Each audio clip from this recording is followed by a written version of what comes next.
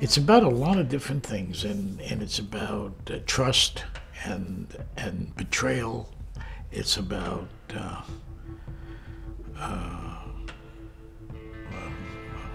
adultery, and about a kind of feeling of reaching the heights, and then how things change, how they manifest, how they mature, and then they go back. And it's about a world that for some reason I think is identifiable. You can identify with this world, even though it's exotic in its own way. Yet the emotions, the feelings are very identifiable. You immediately know feel it. Jeremy Irons plays Rodolfo, and I play Aldo Gucci, and we're brothers, and we own Gucci. It's ours. Our father started it, and we are carrying on, and it's in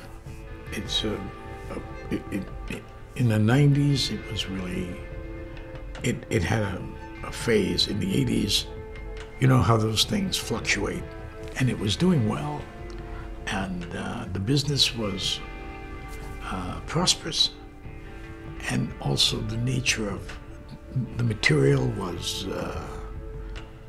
sometimes a bit jaded, and yet it was Gucci, and it had made a great name for itself, and its quality was way up there. At the same time, Aldo was trying to keep it afloat, and the competition came and all that. And the two brothers are different. I think Rodolfo tends to be more artistic and stays back, and doesn't have he doesn't get caught up in the avarice, and he keeps himself a distance, and Aldo is much more oriented to the world and what it requires in the competition, and is always looking for a new angle.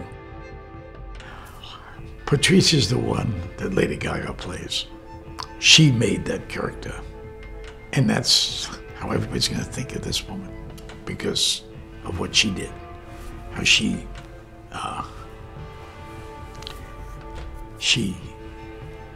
expresses it and opens it like, well, any great actress would do. I mean, it's hers.